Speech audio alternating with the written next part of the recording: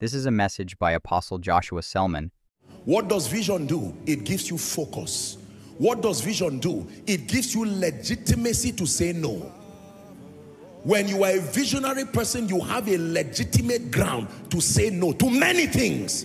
You must learn to say no even to good things. Let me tell you, when the devil brings evil and you say no, he will bring good. The most important thing is your destruction, whether through good or evil. You must learn to say no. When you are visionary, you can tell even nice friends who are, I'm happy for this, but I'm sorry, I may not have the time for this. We'll reconsider another opportunity. Vision. Hallelujah. Vision gives you the discipline to supervise yourself. The discipline to supervise yourself.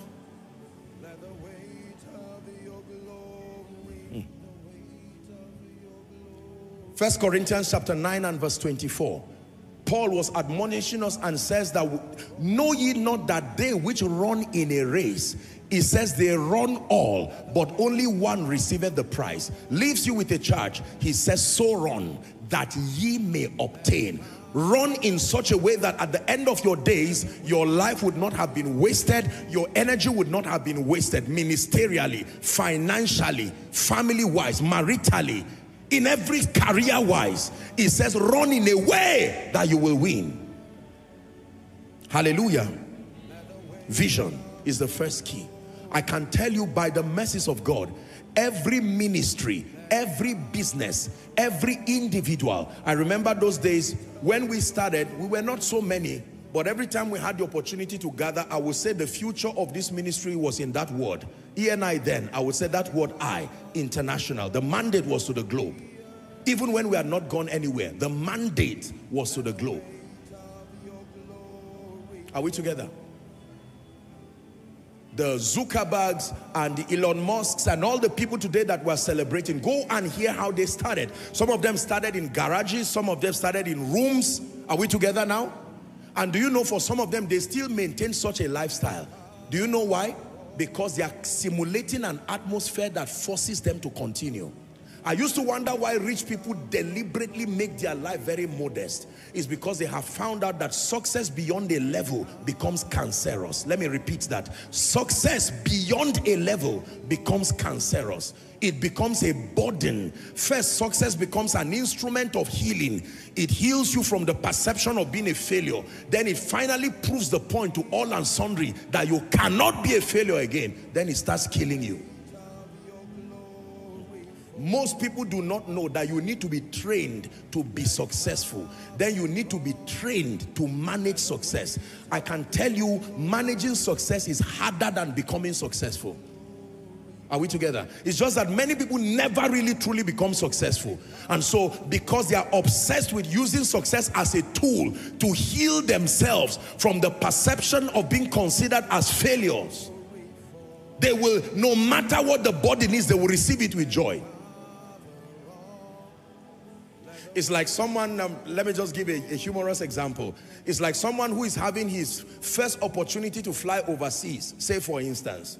Are we together? And let's say he's transiting from one nation to the other. Do you know that even if you are going to spend 2 days on that journey, because it is your first journey, you are happy to sit down there in an airport over a transit flight for 1 whole day and you are still not angry? At least you left your country.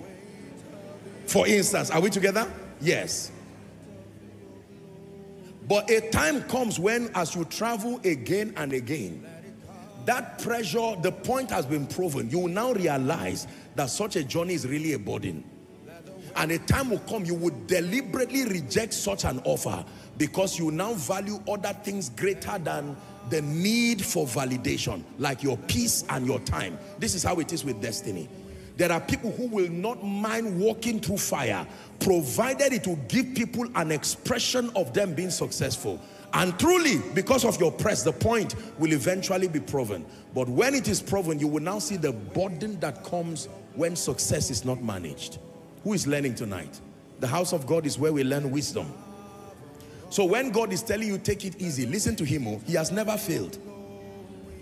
It's not that he failed and learned from his failure. He has never failed. Are we together? Vision.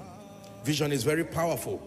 There is a benchmark. Listen, there is an expectation. Man of God, your expectation is not the program you organized. Thank God for it.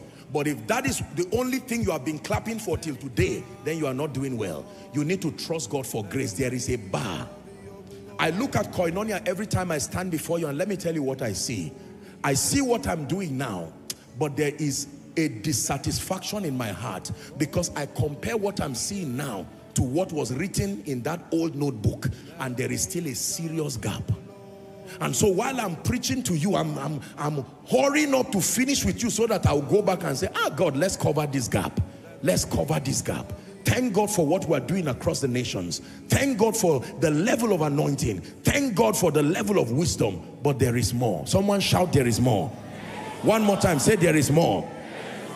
One of our lovely ladies sang a beautiful song and said, there is more than this. Oh yes, there is more. There is more. You must get angry within your heart and tell yourself there is more. There is more. Thank God for the level of prosperity you have gotten to from begging and borrowing. At least now you can pay your rent. Before you start wasting your time and having an arrival mentality.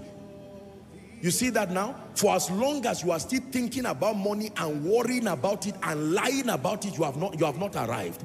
So don't pat yourself at the back forever. You are not the house owner.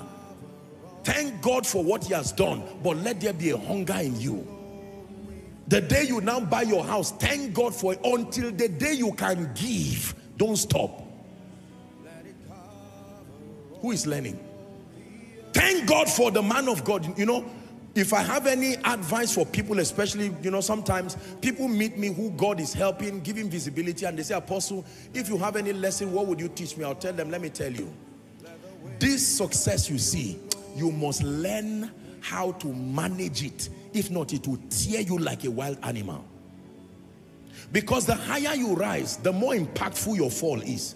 If you're on the ground, you can fall and nobody knows. But when you are up, as you fall, it is even more painful. I remember a vision that I had many years ago. In that vision, I was in a program. I don't know how many times I've shared this. But I was in a program, and I think it was the stage, a living faith stage, like Canaan land, if I recall. And then I was to stand and preach. But the way the stage was, you stand on the pulpit, not the ground. So there is a skill. If you don't know how to stand, you will fall. And I remember I stood there, I was shaking, but I was learning how to stand. I didn't fall, but I was not stable at that time. When I woke up, I remember I wrote it down. I said, the devil is a liar. I must know how to stand on this thing. Listen, I've taught you, learn how to force life to work. Learn how to force life to work. I mean what I'm saying. If you think life will work on its own, you are wasting your time. Right from the days of John until now. Businessman, if it's not working, force it to work. More knowledge, more grace, more prayer, more counsel. Force it to work. What's the one thing holding you back from living the life God has called you to? I bet it's fear. Fear that whispers, you're not enough, you can't do it, you'll fail. But what if I told you, God never intended for you to live in fear? In fact, He has given you everything you need to overcome it. Today, we're going to talk about how to break free from the chains of fear and walk in the boldness that God has already placed inside of you. And it all starts with one thing, faith. Let's dive in. Fear is something we all face. It can be paralyzing, overwhelming, and even make us doubt God's promises. But here's what we need to understand. Fear is not from God. 2 Timothy chapter 1 and verse 7 says, "For God has not given us a spirit of fear, but of power and of love and of a sound mind." Let that sink in for a moment. Fear is not your identity. Power, love, and a sound mind are. Fear doesn't get the final say in your life. God's power does. I know some of you are watching this right now feeling like fear has gripped every area of your life. Fear of failure, fear of rejection, fear of the unknown. But here's the good news. Jesus is greater than your fear. When you feel anxious or afraid, you're not meant to carry that weight alone. In fact, Jesus invites us in. Matthew chapter 11, verse 28. Come to me, all you who are weary and burdened, and I will give you rest. Fear can weigh you down. It can make you feel like you're carrying a burden too heavy to bear. But God is saying, come to me. Give that fear to me and I'll give you peace. When you put your trust in God, you start to realize that He's bigger than your fears. Isaiah chapter 41 verse 10 reminds us, Fear not, for I am with you. Be not dismayed, for I am your God. I will strengthen you, yes, I will help you. I will uphold you with my righteous right hand. God is literally promising that you don't have to do it alone. He's holding you up, even when the fear feels overwhelming. What if, instead of focusing on your fears, you started focusing on God's promises? Practical steps to overcome fear. So, how do we practically overcome fear in our daily lives? Here are 3 key steps. Number 1, meditate on God's Word. The Bible is full of promises that combat fear. One of my favorites is Joshua chapter 1 verse 9. Have I not commanded you? Be strong and courageous. Do not be afraid. Do not be discouraged, for the Lord your God will be with you wherever you go. Read scriptures like this daily. Remind yourself of God's truth, and fear will lose its grip on your heart. Number 2, pray boldly. Prayer is not just asking God for things, it's an exchange. When you come to God in prayer, give Him your fear and receive His peace. Philippians chapter 4 verses 6 to 7 tells us, Do not be anxious about anything, but in every situation, by prayer and petition with thanksgiving, present your requests to God. And the peace of God, which transcends all understanding, will guard your hearts and your minds in Christ Jesus. Number 3, take action in faith. Fear tries to freeze you in place, but faith moves you forward. Whatever God is calling you to do it despite the fear. That's where real courage comes from. Not the absence of fear, but moving forward through it with the strength of God by your side. In conclusion, listen, I don't know what fears you're facing right now, but I do know this. God has already given you the power to overcome them. You don't have to live in fear anymore. You can live boldly, confidently, and courageously because God is with you. Remember Romans chapter 8 verse 31. If God is for us, who can be against us? So, don't let fear have the final word in your life. Instead, let faith rise up. Let God's promises lead the way. If this message has touched you, don't keep it to yourself. Share it with someone who needs to hear it. And don't forget to subscribe and hit that notification bell for more content that will strengthen your walk with Christ. Let's break free from fear together.